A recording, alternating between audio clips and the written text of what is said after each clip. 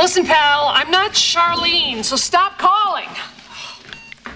Here's today's consumer tip. If you're gonna buy a cell phone off the back of a van, make sure that the previous owner wasn't a telepsychic. Here's an idea. Change the number.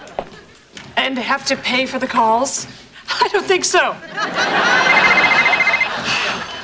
Hello? Will you get a life and stop bothering me? Now, there is no reason to be nasty to these people. Actually, that was my mother.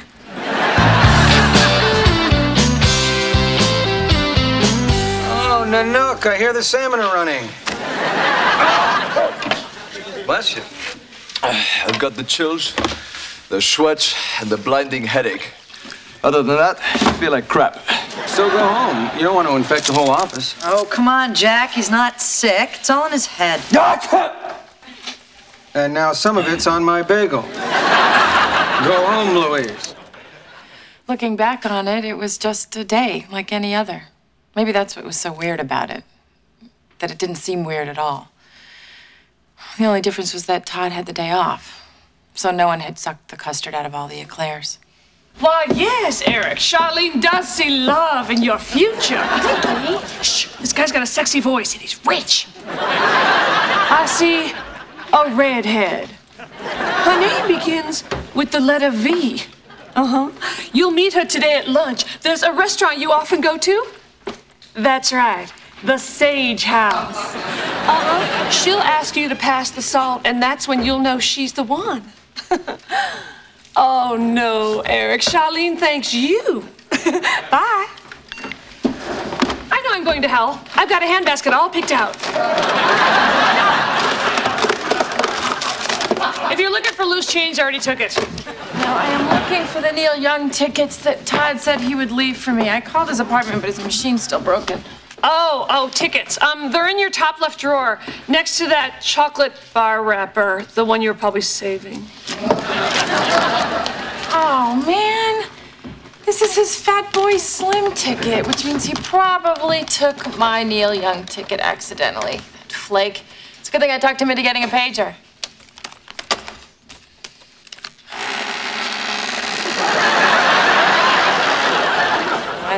It's good to know I can find his desk. I'd forgotten Todd had the day off, which was fine because I was gonna have to blow him off for lunch anyway.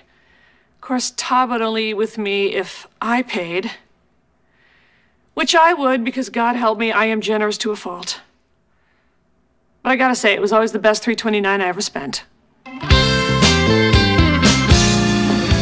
Excuse me, could you please pass the salt? Do you have any idea what salt does to your blood pressure? Not to mention the water retention. My aunt had ankles like trees, and it was the weakness for All right. It's definitely not you. Oh, I'm sorry. I was looking for salt. Oh, my God. What did you say? I want salt. Does your name begin with a V? Why, yes. Yes, it does. It's Vicky. Are you psychic or something? Welcome to our juice bar. May I help you? I'm looking for a friend of mine who's a regular here. His name is Todd Stites. Who's looking for my Todd? You know him? Oh, yes. Every time he comes in here, he buys me a shot of wheatgrass and pulls up my knee highs. He's the only man who's been below my navel since the Korean War. I had no idea Todd had such a flair for hosiery. Oh, he doesn't have a flair for it. It's just a rut we've fallen into. You know how couples get. Yeah, sure. Listen, when you do see him, could you please tell him that he accidentally took the wrong concert tickets? He can call me on my cell phone. You know what's nice about Todd? Unlike some young people, he always has time for older folks. He's not so caught up in his own life. Yeah, he's a really caring guy. About the tickets. So he also knows how to take a hint. How about a shot of wheatgrass? I'm parched. Oh, okay. Sorry. 1 shot of wheatgrass juice, please. Okay. And looky there. Someone's knee highs are drooping. So, Eric, if everyone in the import-export business is as handsome as you, I want to hear all about it. Well, there's really not much to it. It's pretty simple. You bring in some things and you ship out others. Really? So things going in and out and in and out. Sounds good to me. Would you excuse me? I have to go to the bathroom.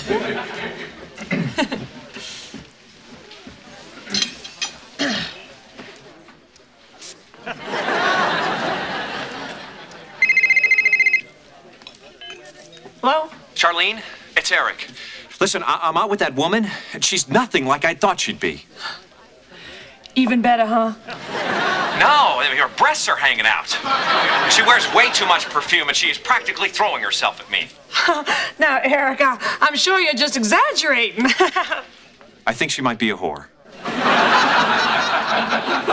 Now, listen to Charlene, Eric. You have just misjudged this poor woman. I'm sure that she's not at all like what you say. She's probably just a little bit nervous. Now, go on right back to her, and you'll see I'm right. Bye.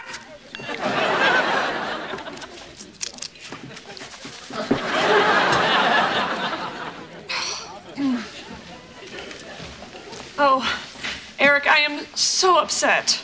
Well, what's the matter? Well, after you left, I glanced down, and imagine my horror when I realized that some of my bosom was exposed. Well, you must think terribly of me. No, I didn't even notice. Oh, that's just because you're such a gentleman. Would you mind if we said grace? You say grace before the entree, but not before the salad? Roughage doesn't count. Not in his eyes. Here's my expense report. Thank you. How's Luis? How'd I know? You haven't called to check on him? Jack, nurturing isn't exactly my strong suit. Yes, but it's not like I'm asking you to breastfeed him. But a bowl of chicken soup would be oh so nice. Okay. Who around here delivers? I think it would be a lot more therapeutic if it were to be delivered by an attractive coworker who follows it up with a kiss on the forehead. Jack, if you want to spend some quality time with Louise, just go. Maddie. All right, I'll do it. But add the soup to my expense report. And the mileage. You always end up wondering about the what-ifs. If I hadn't have given Todd the day off, he would have been at the gate working. Well, he would have been at the gate. Probably sliding around the office in his socks, yelling, "Look at me, I'm sliding in my socks." It was funny when he said it.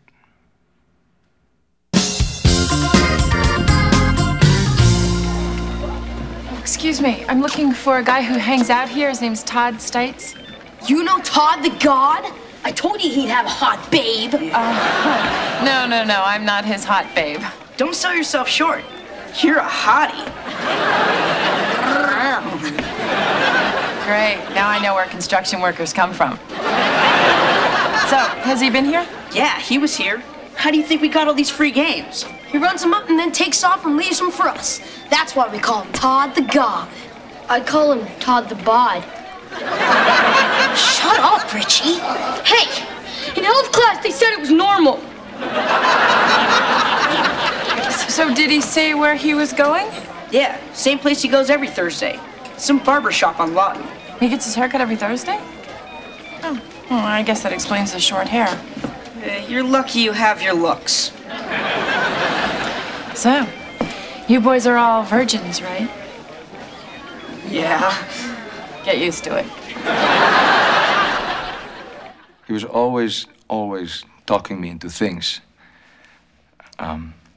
Starting a microbrewery in my bathtub. Consolidating all of our savings into a $10,000 bill to show to chicks in bars. And then there's this haircut. When I first saw what this looked like, I was really mad at him. And I'm thinking I might just keep it like this for a while. Louise, Yeah, down here. what are you doing on the floor? Well, at first I thought that it might be cooler. And then I couldn't get up. All right, here we go. Come on. You had anything to eat? I had some Dayquil and then some NyQuil. And now I seem to have lost all sense of time. Well, it's 3 o'clock. Look, I brought you some soup. Needs to be warmed up. Feel better. I'll see you later. You're leaving? Yeah, got a lot of work to do. Yeah, of course, yeah. I guess I'll crawl into the kitchen and warm up my soup.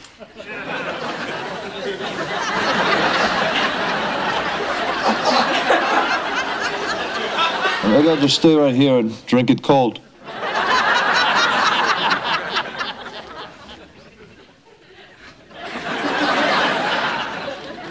Oh, look, a Newsweek. Sorry, ma'am. We don't do ladies. Too much work. And you're never happy the way it looks. I'm looking for Todd Stites. Do you know? Oh, yes, I do.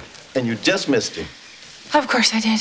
Well, when I finally catch up to him, I'm gonna smack him on that pointy head of his. It is pointy now, isn't it? Makes it hard to cut around. Well, thanks anyway. Oh, wait a minute. Are you Susan? Yes. How'd you know? Todd talks about you all the time. He says he hopes to find a girl with your kind of heart, but not quite so good looking, because good-looking women are just too much trouble. Well, then maybe before I smack that pointy head, I'll kiss it. Well, thanks. Does he really come here to get his hair cut every week? No, he comes here for guitar lessons. You mean you're the one that taught him? No, he teaches me. You think you know somebody, and then... Wait a minute. This is what he showed me today.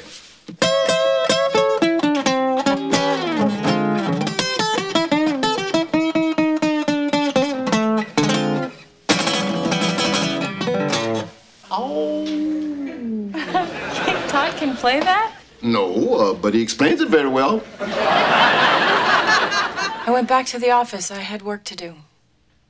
I figured sooner or later Todd would call in, but he didn't.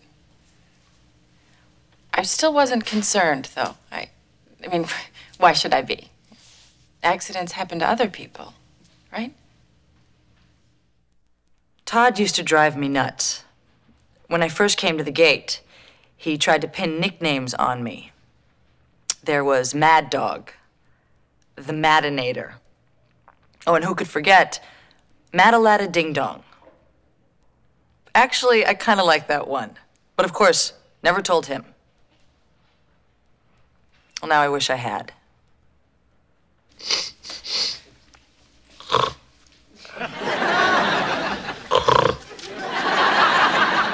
Do you have to do that? I'm trying to write an article. Yeah, and I'm trying to breathe. Well, could you do it in a less revolting way, sweetheart? I'm sorry, I'll breathe through my mouth. Thanks.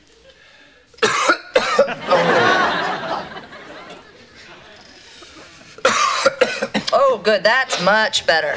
Are you mad at me because I'm sick? No, I'm mad at you because you're noisy. The sick part is just irritating. Oh, so when you get sick, it's a quietly delightful, mucus-free experience. I don't get sick.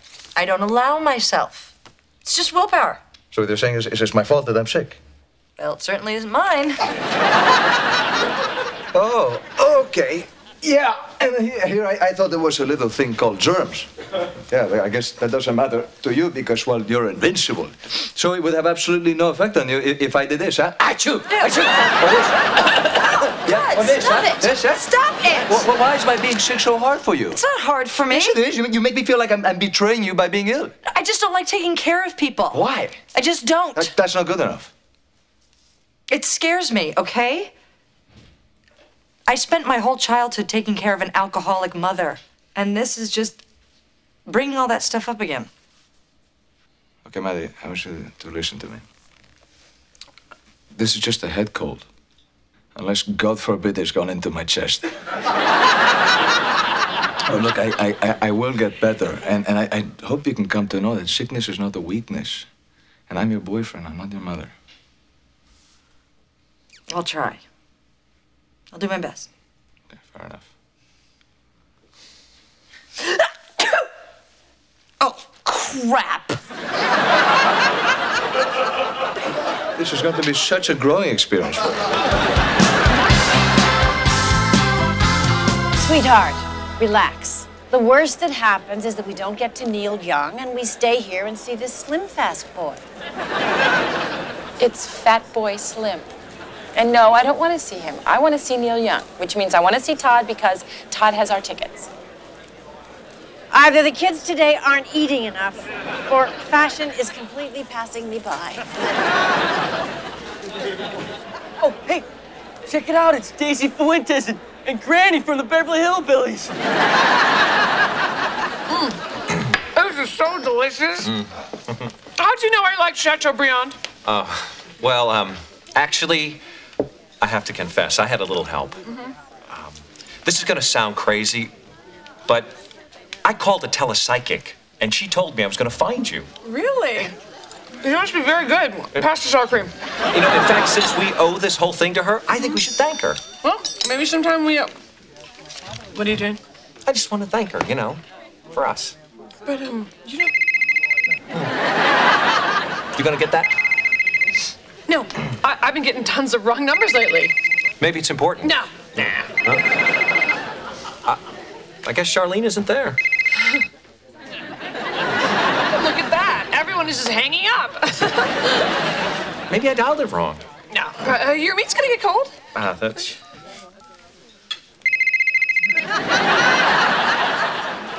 That's funny. That is funny.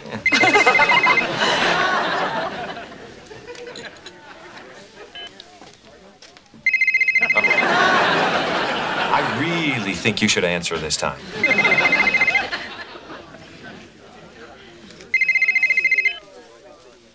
Hi, y'all.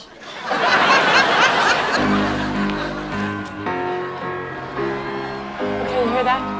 That's Todd's favorite song. You would not miss that song. Do you want me to phone his apartment again? No, we've tried calling 4 times. I left a note on his door. He's got my cell phone number. I don't know what else to do. Oh, I'm starting to get worried now. Me too.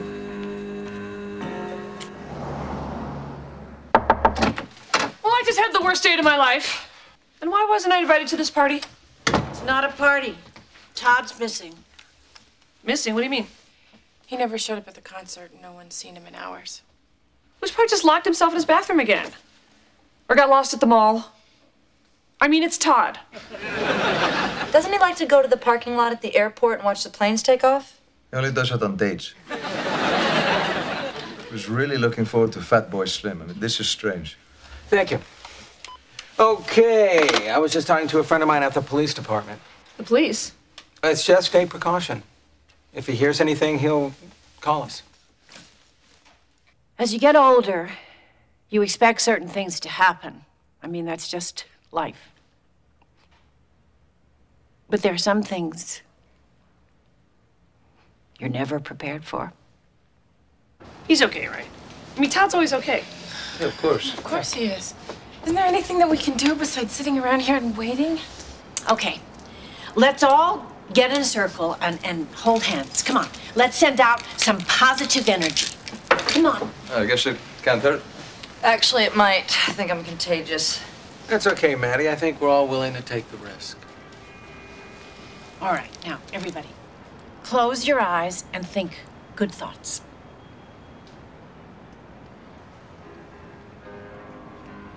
We've come a long, long way together, through the hard times and the good.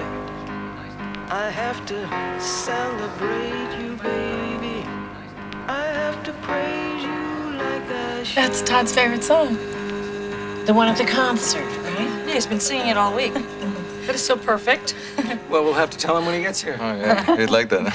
Yeah, he will.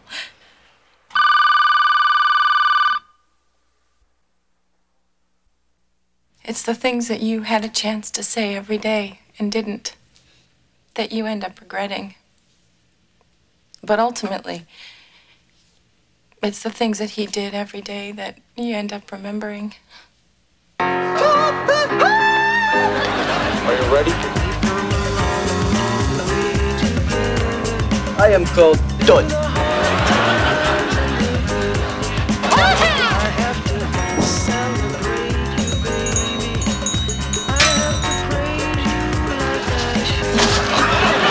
In the house.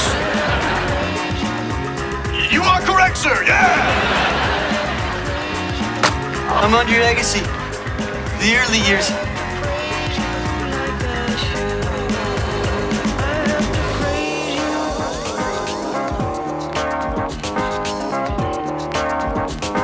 They're not just for women anymore. He has to go drain El Jefe. Hey, how about sex? Wait, Wally, here's about this.